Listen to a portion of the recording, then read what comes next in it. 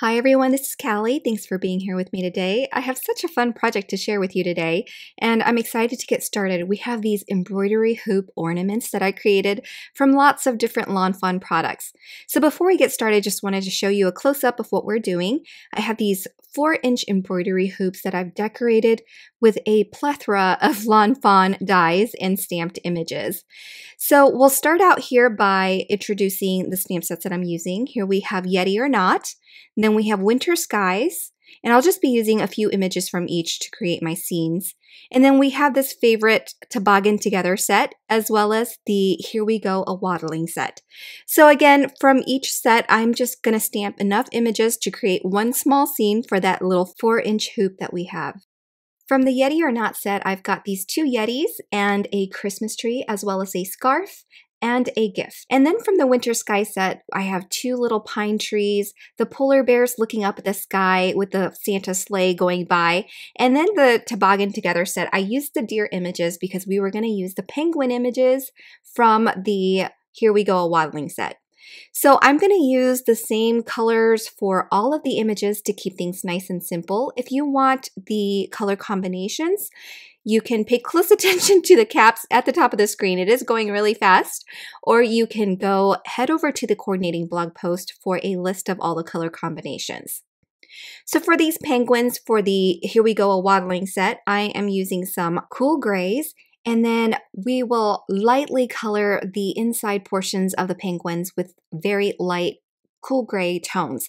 I never leave things solid white, so I always add a little bit of color. Even if you can barely see it, it really does make an impact on your images. So I'm using a rainbow of colors on all of my images to keep it nice and colorful. So after I'm done with this stamp set, I'm going to go ahead and work on my other stamped panel. And I'll start here with the deer. I won't show the process on the other deer, but it's all the same. I'm laying down the darkest color first, applying a medium color just over that dark color, and then blending it all out with a lighter tone. And if I need to, I'll blend again with the medium, then the light, with that lightest color taking up approximately 75% of the image, I would say. That creates a nice light body, nice highlight, if that's the style of coloring that you're going for. There are lots of different styles of coloring, so I'm not saying this is the way to color, it's just how I do it. So I wanted to share that process in case you're interested and curious about it. So I'm working on my Yeti now. They can be grays or blues or purples, lots of different colors that you can use depending on how whimsy you want your coloring to be. I decided to make my Yetis a soft light blue, and then for their faces and little horns, I did a light gray. So on the polar bears, I'm doing the same thing. I could have done light grays as well, but I decided to keep my markers the same colors as the Yetis just to make everything a little bit more cohesive. And then I'll finish with the scarves with a bright red. And I feel like these pops of reds really tie all of the ornaments together with the bows that I'm going to put on them and the sentiments that I'm going to be using. So here we have some 4-inch embroidery hoops. I got these off Amazon, but you can find them at local craft stores as well. I just bought them in bulk in a set of 10, and that way I can make more if I want to at another time. So I have a circle stackable die here, and they're slightly bigger than the inside of our embroidery hoop. So that's going to create backgrounds for us, and that's what I'm doing now. I'm going to ink blend 4 different color combinations, and I won't show it all in the entire video. It's just a lot of the same ink blending techniques. But in the next screen, I'll be able to show you what colors were used, so you can take a screenshot if you want, or again, you can rely on the coordinating blog post for more information. And so now I'm going to take this circle stackable die and I'm going to die cut all 4 rounds out of these ink blended panels. Then I'll splatter them with white paint to mimic some snow, and then I'll move them so that I can clean off my work surface before we start the next step in the process. Okay, so now I want to create some snowdrifts for my background to create each of my scenes. I have 2 of the border dies from the Stitched Hillside border set, and I'm just going to die cut the more wavy one higher for the back, and then a little smaller slope or hillside for the front. And then we'll use that same circle stackable die that we used to cut out those rounds and die cut these pieces. So if you're bulking like I am and making 4 at a time or more, it's going to be a little bit time consuming to die cut all of these pieces, but I prepped beforehand, so it was very easy to go ahead and put together. I used some residual ink on my blue blending brush and just brushed a little bit of blue color at the top of those snowdrifts. And then the higher, more wavy snowdrifts I am applying directly onto those backgrounds. And then the front snowdrifts are going to be glued to the front of our embroidery hoops. To adhere my backgrounds to these embroidery hoops, I'm using some liquid adhesive, and I'm adding the adhesive to the inner ring of these embroidery hoops and then attaching my background. You can line it up from the back or the front, it doesn't really matter, and then I'm just using a big acrylic block to help me hold those pieces down while they're curing. And I'll go and do that to all 4, so we'll be repeating a lot of steps. And once I'm done with all 4 hoops, I'm going to go ahead and work on those little snowdrifts on the front of or the top of the embroidery hoops. So for this, I'm using some liquid glue again on the backside of those snowdrifts since we don't know how far they're going to extend on the embroidery hoop. So I'm doing it the other way around. You can do it that way for the background too if you'd like. Okay, so all of our snowdrifts are in place. I have the Scalloped circle stackables here that I am going to die cut some pixie dust cardstock out of, and we're going to create a nice little frilly border for our ornaments. And then I have Christmas garland and the large wreath die sets, and I'm going to die cut some of these holly, I think, or they're mistletoe leaves, and some dark pink bows to decorate our ornaments. So I did some prepping before I started filming. I have my pixie dust scallop circles, as well as some foliage that I die cut in 2 different greens, cilantro and noble fir. And then for the bows, I die cut out of raspberry cardstock.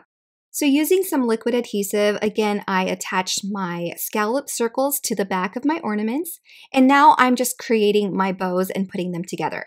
I'm using this Sizzix forming tool, and that helps me curl the bows so that I don't create any unnecessary bends and folds in the bow while I'm trying to manipulate and curl them back.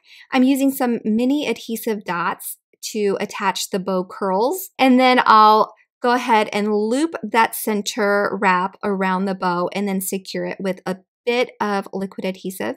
And then I'm going to use my little reverse tweezers to help hold that in place while it dries. And then finally, I am using another dot adhesive to adhere those tails onto the bows itself. So once I have all 4 done, I can start constructing my little scenes for each ornament, and then we can decorate our ornament with those foliage and the bows that we created.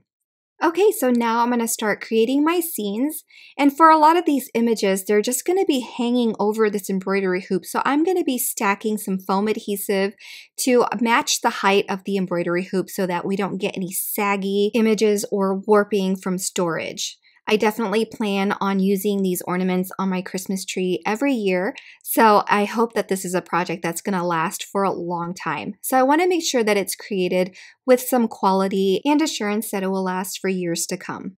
So in total, I have 6 layers of foam adhesive. So I just stacked my little rectangles of foam that I cut from my foam roll and just stacked them up and used them underneath the images that sat at the top of my embroidery hoops.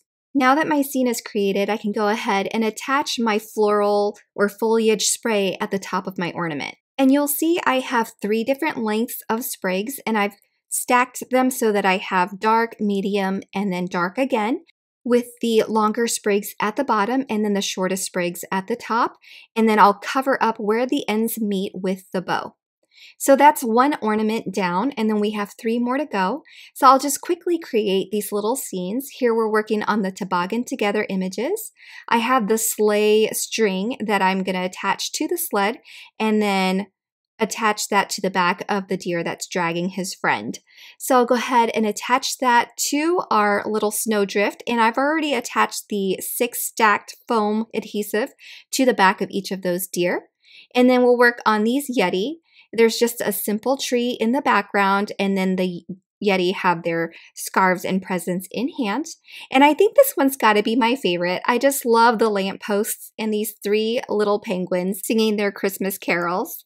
Okay, So I've gone ahead and finished all of my scenes and attached all of my foliage, and now we're going to work on a sentiment.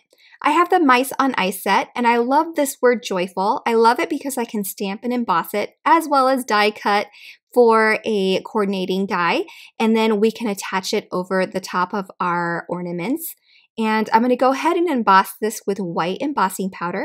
I'm just heat setting it now, and then I'll die cut all 4 off camera. You can use any sentiment strips that you'd like. I just really love this joyful word, and I think it coordinates perfectly with all of these sentiments. So I'm using some liquid adhesive and adding some adhesive anywhere I think will adhere to the images for more stability and support, like at the top of that yeti's head. And on this polar bear one, I am attaching it to the bottom. I didn't want to cover up the Santa sleigh at the top, and I'll do the same with the other 2. Now I have these mini snowflakes, and I've die cut them using pixie dust cardstock for some added shimmer and shine, and I'm just going to attach them all over my ornaments in various places. And before we go any further, I should probably say that this project was completely inspired by a gift that I received by my friend Leanne West a few years back. She gave me an ornament similar to this, and I just love it so much. And when I pulled it out of my storage box this year to put on my tree, I just thought I need to create something like this because it's so much fun and it's such a great project and a great gift if you decide to make this for your friends.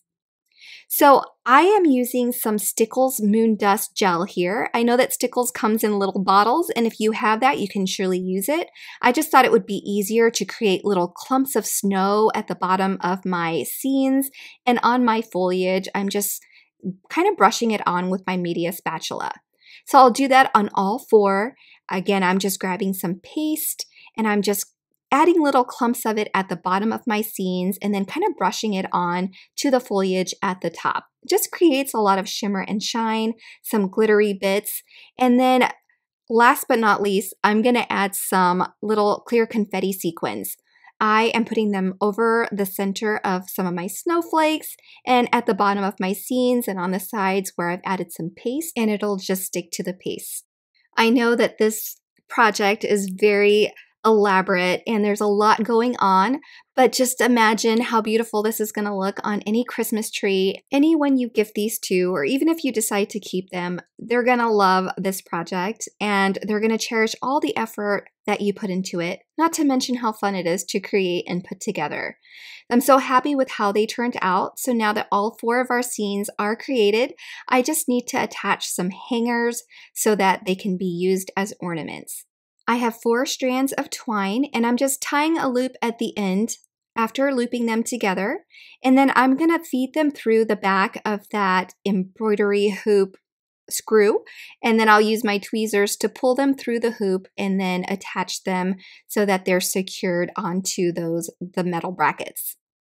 And that will complete your ornament. Now, right now it's still kind of wet, so you can hold off and string it once everything is dry. But for the purpose of this video, I'm trying to be very careful not to get some of that Stackables Moon Dust Gel all over my hands. And there you have it, 4 embroidery hoop ornaments created from a multitude of lawnfawn products. I hope you enjoyed this project. Thanks for stopping by and have a wonderful holiday season. Bye, everyone.